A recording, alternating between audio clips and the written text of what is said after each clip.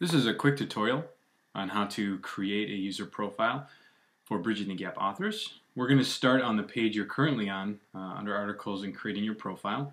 If you scroll down underneath video tutorial, you'll see creating profile and 3 easy steps. We're going to start here with step 1 by clicking the link, which will open up a new page in the Bridging the Gap website where you can begin to create your account.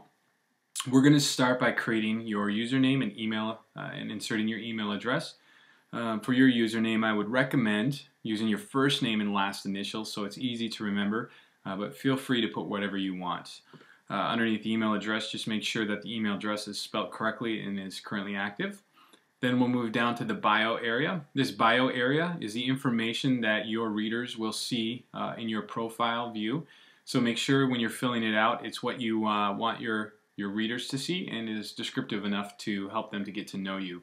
So start by your first name, your last name, the title, which could be the current position you're holding or maybe a degree or anything like that. Then we'll go into a short bio.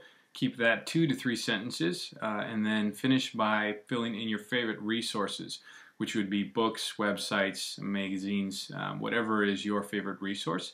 And then when all of those fields are filled out, you will click create new account, and all of this information then will be sent to us, our administrational team, and we will send in a confirmation email, which then you can use to click in and start to upload your article.